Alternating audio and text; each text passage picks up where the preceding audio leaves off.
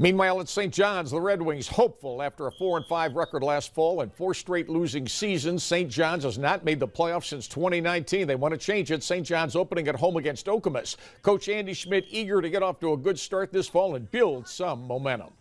We're excited. We've had a great summer. Attendance has been phenomenal.